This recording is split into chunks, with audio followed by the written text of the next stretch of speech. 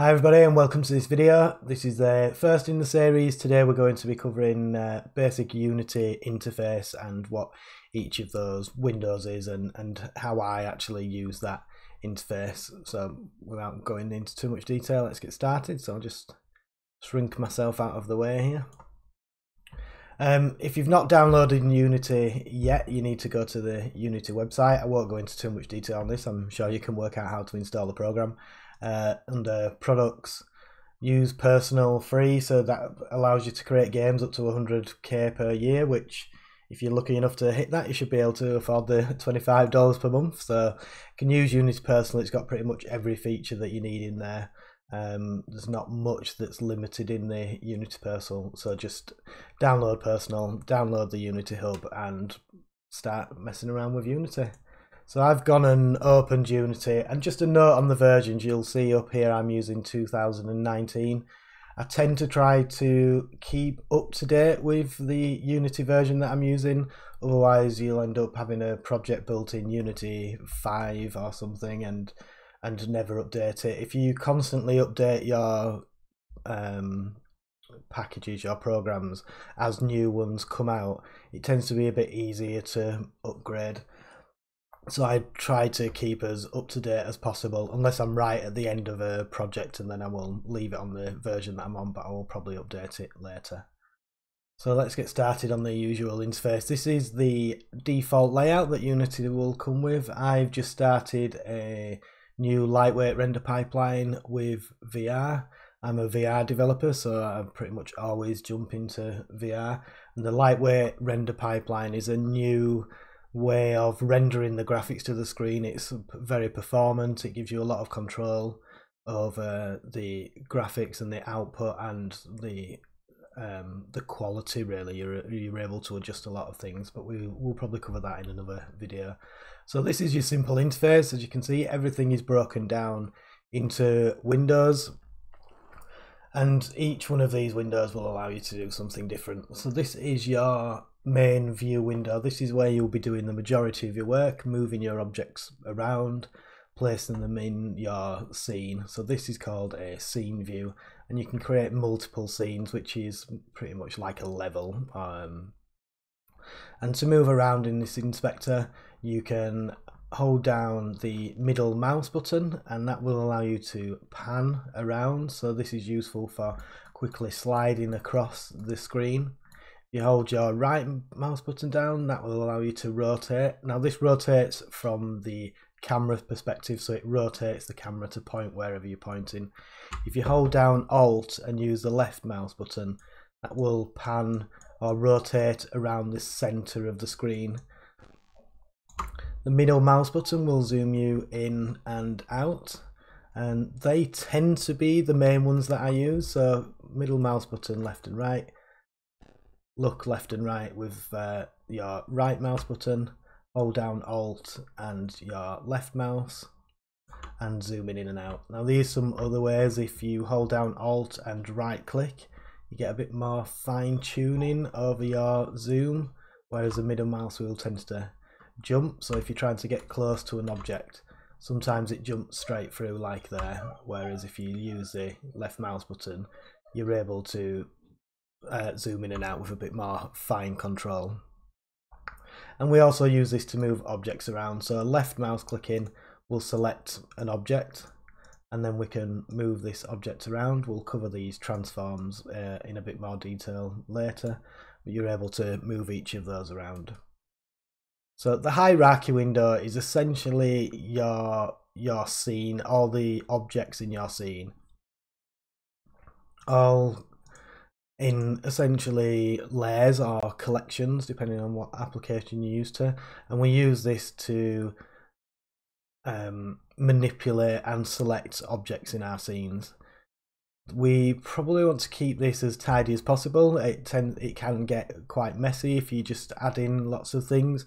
So to create a folder or a new layer, we can just right click and create an empty, and that will create you an empty game object which has got no details in it except a transform and a rotation and a scale. And if we click or double click and then wait a little bit, it'll allow you to rename it. So we can rename this folder, and then under here we can then start to create more and more game objects. You can see we can nicely tidy them away. So that's your hierarchy window. Down here is your project window. So this is everything that is available in your project, and these are available obviously from different scenes. And this is essentially your file explorer. So this is everything that is in your file. So if we right click on assets and click show in explorer, you can see these folders here match up to everything that you've got inside here as well, inside assets, sorry. So you can see we've got settings, scripts and scenes.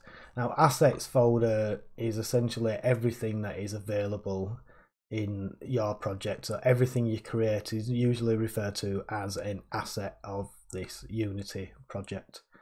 And if you want to add new things into this project, you can drag and drop from File Explorer, or you can drag and drop into the File Explorer itself. So I've got, let me just quickly open this. So I've got a texture here that I want to bring into my program, and I can either drag and drop this into the assets, or I can drop it onto the window. So I'm just going to drop it into here, and you can see that's now available there. Now that's created a copy of this file, so it's moved the file. It's not just moved the file or created a reference, it's actually created a copy of this file.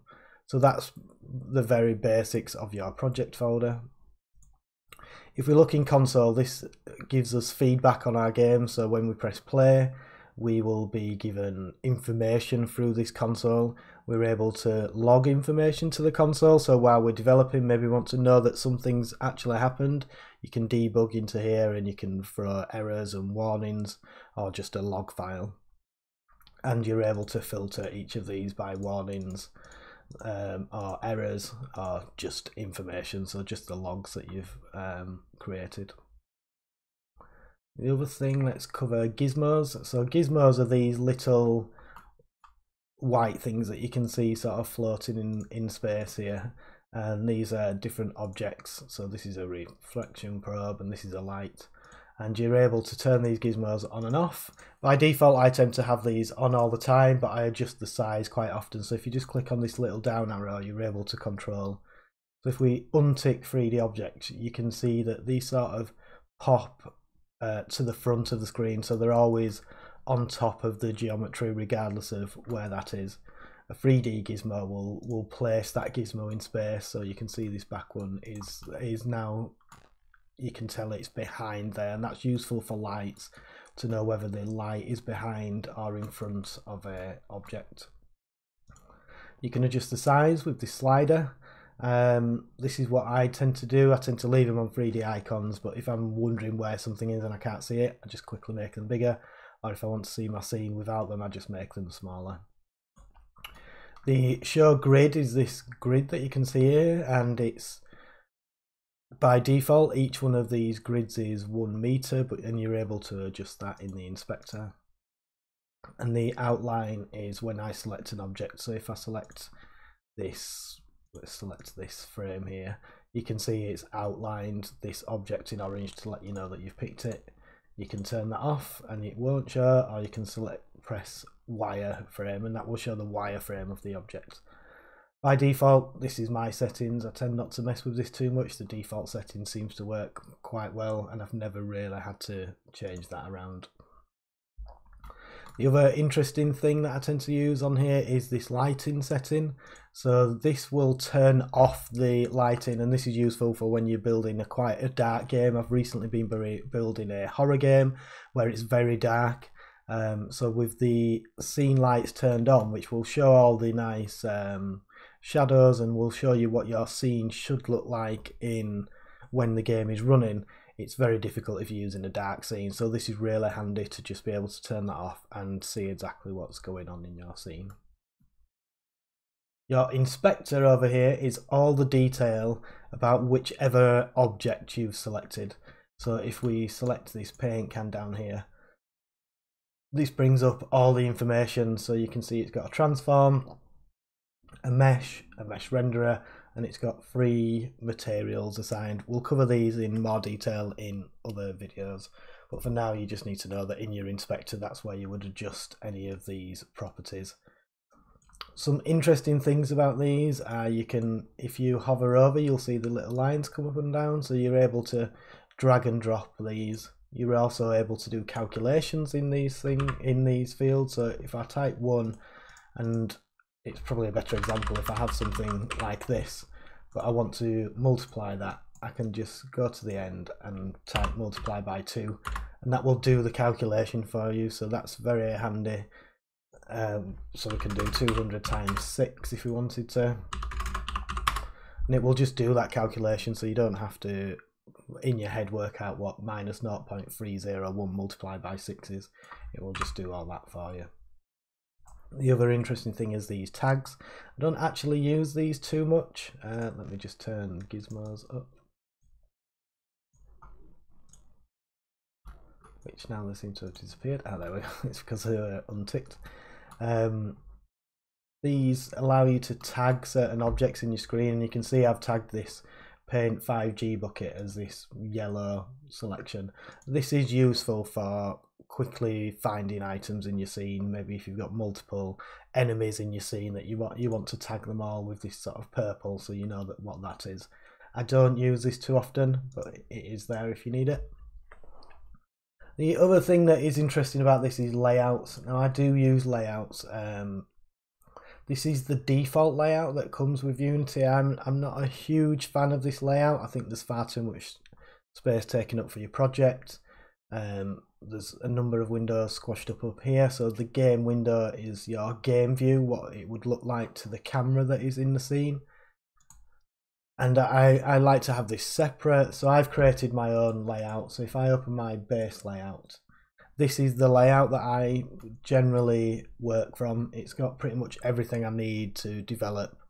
It's very multi-purpose, but this is useful for creating your own sort of views, and you can just save these layouts. So whenever you get a layout that you like, drop this down, press save layout, and you're given this option. And if I just name this base layout 2 and press save, you can see it's there. So whichever one of these layouts works best for you, you're able to create your own and just quickly jump between them. I've used this a number of times for when I'm doing different levels and I want to be maybe focusing on the animation, so I'll create an animation layout, and then I can jump back to like my modeling layout and stuff. So these are useful, so I suggest you sort of work through these and have a look at them. There's other windows available, so in your window you will have, there's many different windows that you will use. We won't go through all of them here. I'm sure you can work out what some of these are, and we'll probably cover them in a bit more detail in some of the other parts of this series. But you can pop open one of these. So let's say we want another scene window. Oh, that's just moving into the scene window. So let's say we want to use a profile window. That will bring us a profiling window, and now you can drag and drop this wherever you want. So we can, let's say we want to put this in here. That will add that into there. If you want to bring it out, just hover somewhere over the middle of the of a window, and that will allow you to pop it into a outer window. And then if we want it down here, just drag to the bottom, and that will place it there. So you can just move these around pretty much, getting the layout however you want, whatever works for you. The other nice thing is if you want a big scene window, you can take all these off, so you can just drop your project off, drag this down, and this would give you a nice big screen window to be working from. And when you finish, you can just jump back to the normal layout that you're working with. So I think that should cover everything really for the inspector. Very quick overview of how to manipulate those windows and what each of those windows is. So I hope that was useful for you. I will continue these tutorials and we'll create some more simple ones. Thank you very much.